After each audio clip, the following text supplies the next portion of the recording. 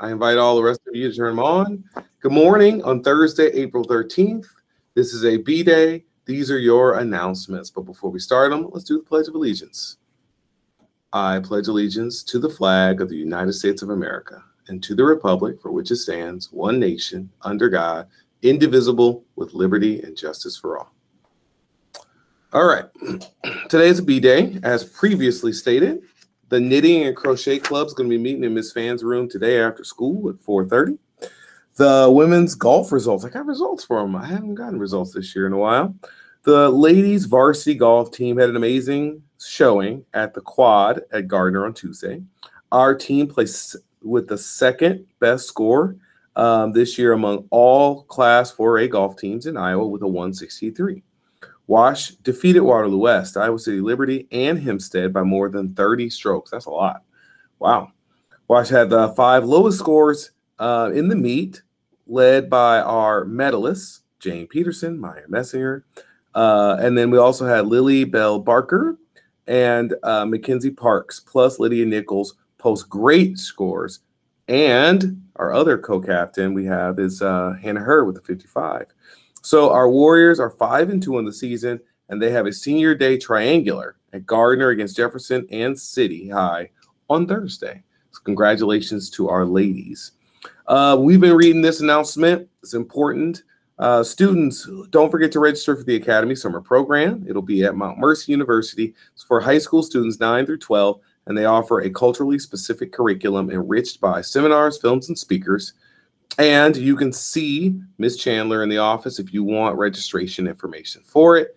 This is for any student who's interested in kind of enriching their experience. It's targeted for our African-American students. So for our Black students, really strongly consider this opportunity. It's unique. And you can even get a free trip out of the deal. Jamnesty is going to be Friday in the Little Theater, 7 o'clock. $5 at the door. Senior Rec Night, the advertisement for that's been up in the Google Classroom for a while.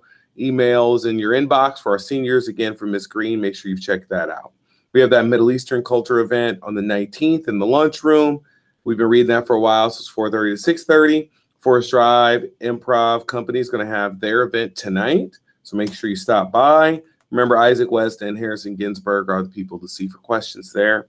If you've ordered your caps and gowns, seniors, and haven't picked them up, they are in the activities office, and prom guest forms are still due on the 24th. So you've got 11 days now. College visits, we've got Upper Iowa coming in at 10 o'clock today in the counseling office. Now, before I go over today's events, we'll go over the Warriors of the Week. The first of which, I think I see the corner of his head. He's in the cafeteria, and that would be Mr. Avery McBride. Mr. McBride has joined our school this year, and he's been an impact player in our study hall. I think everybody knows that having an hour and a half off, quote unquote, from academic learning is a challenge, and some students have 3 hours in a day. And Mr. McBride is tasked with trying to help those students and all others, have a conducive to learning environment. And he done it with a lot of grace, patience, positivity, some proactivity, and getting to know students. So, Mr. McBride, just thank you for all you do to give students a place to go when they are not in an academic learning environment, and making it an environment where they can actually still be academically focused. So thank you for that, Mr. McBride. And then our second person is in the top left corner of my screen. That would be our social media darling, Mr. Sloma. Mr. Sloma is an awesome teacher who really does not mind challenging kids' mindset. I mean, I've had the luxury of sitting in on his class and seeing him challenge students with tonality, with the deeper messaging and meaning behind the text that he reads. And he's always looking for things that are going to be both reflective of our demographic as a school and challenging students so that they're all going to be pushed to think harder than they want. A common thing I hear from students who have Mr. Sloma is they're mentally full when they get done with this class. And that's what we want. So Excelsior to you, Mr. Sloma, for all you do every day for your kids. Thank you. All right. Birthdays. We've got Abigail Jones and Villa Aaron today. So happy birthday to those two students. And we have no staff birthdays. Today's events, we've got a girls varsity meet at Gardner.